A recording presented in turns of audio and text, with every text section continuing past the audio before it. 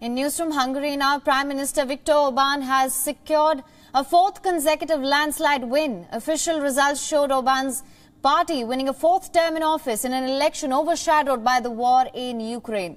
The nationalist Prime Minister's Fidesz party has won a much greater margin than what the pre-election polls had suggested. With 94% of the votes counted, the party was on 53% compared to 35% for opposition coalition.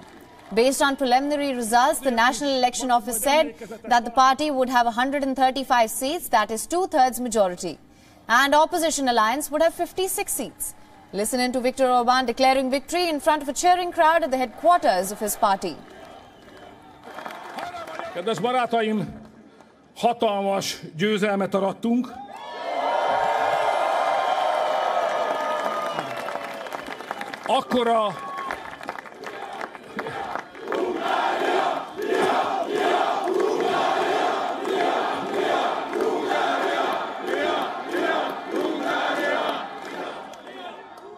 Akkora győzelmet arattunk, hogy még a Holdról is látszik, de Brüsszelből egészen biztosan. A győzelem, Magyarország ma esti győzelme, a szív győzelme, kedves barátaim. Azért nyertünk, mert van egy közös szenvedélyünk, amit úgy hívnak Magyarország.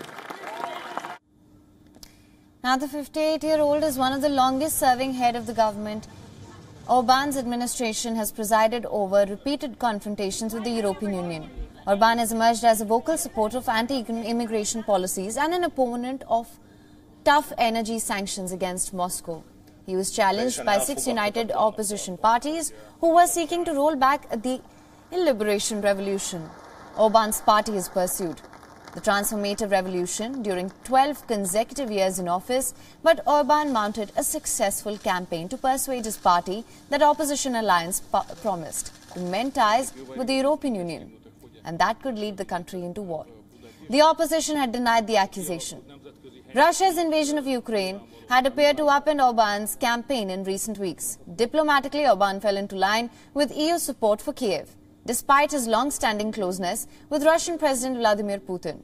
But at home, Orban struck a neutral tone, an even anti-Ukrainian tone at times. He refused to let weapons for Ukraine cross Hungarian territory.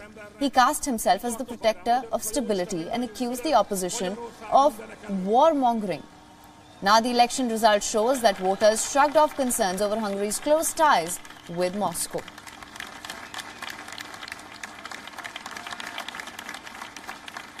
WION is now available in your country. Download the app now. Get all the news on the move.